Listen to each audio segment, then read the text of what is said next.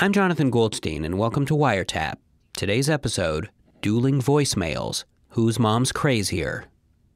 Hey, Jonathan, it's Gregor. Did I ever tell you that I never had new underwear till I was about in college? Because my mom never understood that she needed to buy me new underwear. Give me a call one of these days.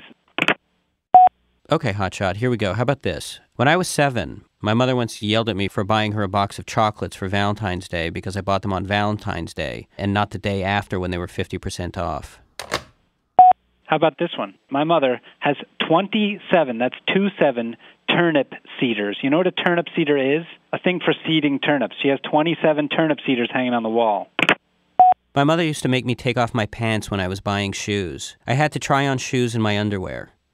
Did I ever tell you about the time that my mom peed in the car? She climbed between the front seats into the back, and we had a cat dish, and she peed into the cat dish. And I'm not talking about this is when I was 7 years old. This was like about a month ago. And my mother's 75 years old, and she peed in the cat dish in the moving car. Okay, you win. That's absolutely disgusting. You are the master, sir, and I bow my head. I'm glad you quit, Jonathan. I'm glad you quit because I'm just getting warmed up. Gregor? Did I tell you the story of how when we had a sparkler, we had to stand in the bathtub full of cold water in case the sparkler set the house on fire? Today's episode of WireTap featured Gregor Ehrlich and me, Jonathan Goldstein. For more, visit cbc.ca/wiretap.